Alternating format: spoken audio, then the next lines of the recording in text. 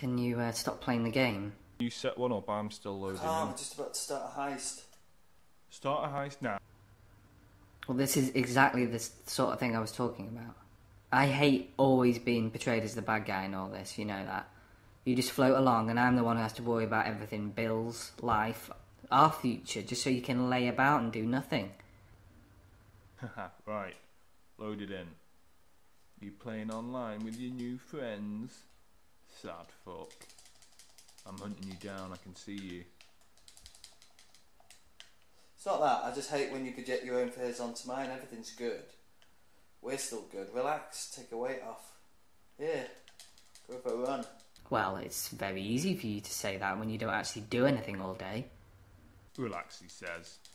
I'm the one organising all the missions. What are you talking about? I single-handedly invaded the army base, stole the helicopters, evaded my chasers, landed the thing, took out all the guards, and then silently called for a rescue signal for immediate evac. Last night?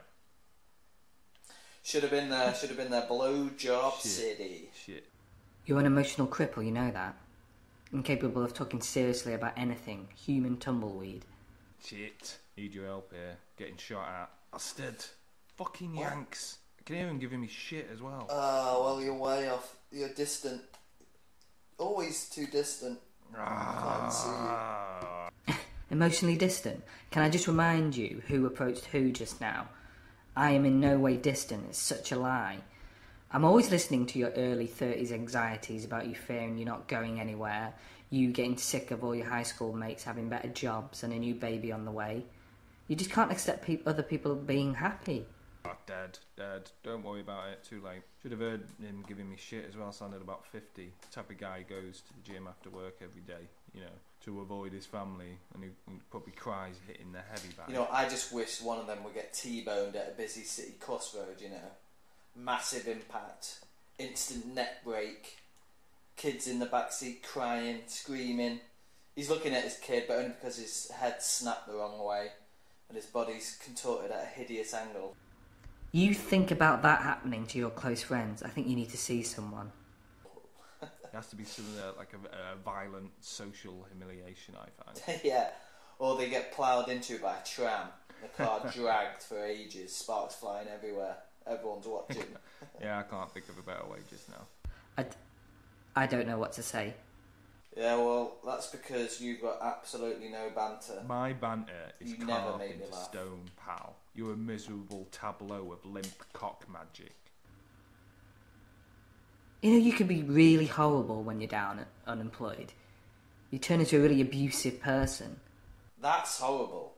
But I wouldn't expect any less than a troll like you. I can smell your breath from here. You've been You sad, pathetic man. I took pity on you. Now I'm just watching a husk of a man. Broken. Can't believe I ever loved you. I was down on the underpass, but I was filming your dad sucking off tramps for a documentary about the dangers of growing up in Macclesfield. If you don't shut your goddamn mouth, I'll knock your dick in your watch pocket, okay? You don't ever threaten me here. That is it. We're done. I'm going to stay at my sister's. You can wallow here like the pig you are. Don't ever fucking say another word to me, okay? You will never be at peace. You will never find happiness unless you change. I feel so sorry for you. Enjoy your lonely life and your early grave, you fucking arsehole. Cut you like a Canadian pig farmer. I'll cave your skull in and you'll have whitish matter spilling out as you squeal. Eyes getting eased from the sockets as you